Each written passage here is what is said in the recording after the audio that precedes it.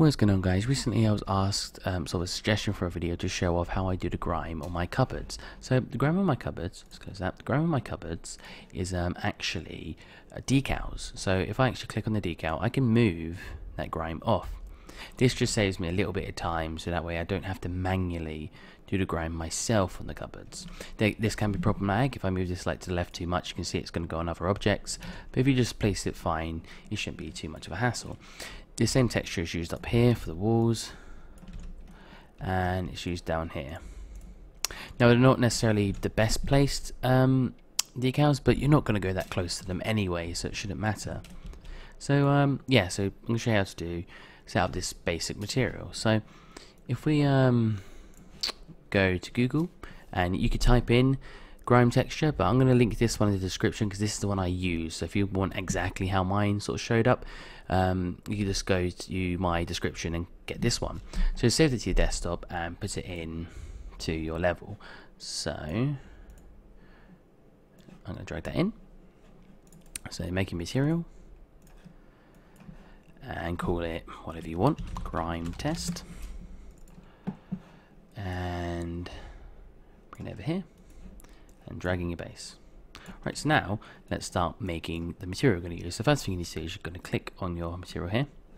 You're going to go to, I believe, material domain, and go to deferred decal, and this will allow you to use it as a decal.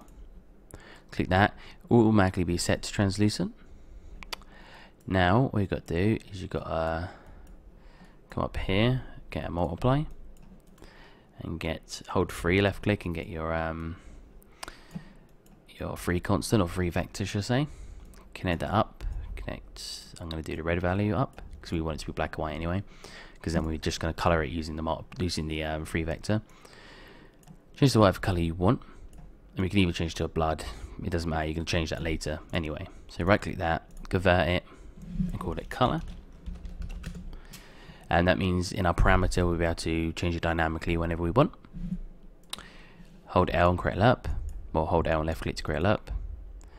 Grab the alpha channel, connect to your alpha, get to 1 values, 1 vectors, connect both of them up, and we want this one to stay at 0 because we want it to be transparent. We want this one to stay as whatever you want actually. So this will determine, if we go to preview this and we start setting this up, this will determine how much the dirt will sort of show. And you can actually go over the top if you want, because it'll make it come out more, but it's going to obviously start glowing. So what I usually do for this is I get a clamp, and this will just make sure it doesn't actually exceed the value 1.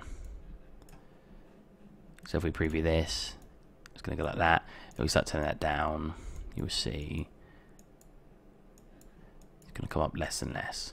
So we'll set that to, I don't know, 1 for now, and we'll convert that to a parameter 2, and we'll say, call it density. It's going to be how dense the dirt's going to be, or just how thick it will be. Then the last thing we need to do is our roughness. So to sort this out, you need to have an add node, have a 1 vector, connect that up to there, connect our red channel to the B, and connect that to your roughness. Then we're going to convert that, I'm going to call it shine. So what this will allow us to do, if we come into here, so if the more we turn this value up, the more it's gonna the more rough it's gonna be. And if we turn it down, well, that might be too much, but if we start turning it down, it's gonna make it shinier. So I'm gonna just keep that as like a 0.6 maybe, not 0.6, is 0.6, my apologies.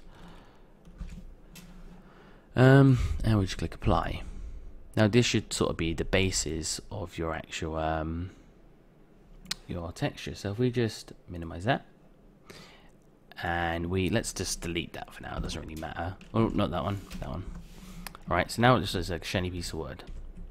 So now get your decal, drag it onto there, and it always comes out shaped weird. There's probably a way to fix this, but I usually just scale it myself. So I think, which way is that coming from? That's coming from there. So if we rotate that around, scale it down, over here, scale it down, you can then sort of just scale it to the size you want it to be. And you got to remember it's got to like project onto it, so it has to sort of go into it. If it goes too far, so basically you're going to stretch like that, so you can sort of put it in like that.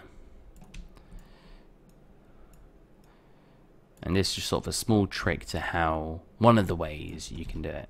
It's not necessarily the best way, but this is just the way I prefer to do it. So that is maybe a bit too strong. It doesn't look too bad, but if you do want to change that, right click on your material that we made, and because we turned our constants into parameters, we can say create an instance.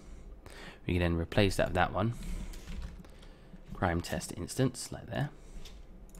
Double click on that one, and if I bring that over to here and we scale it down so we can see what's happening in the scene, I can then change the color.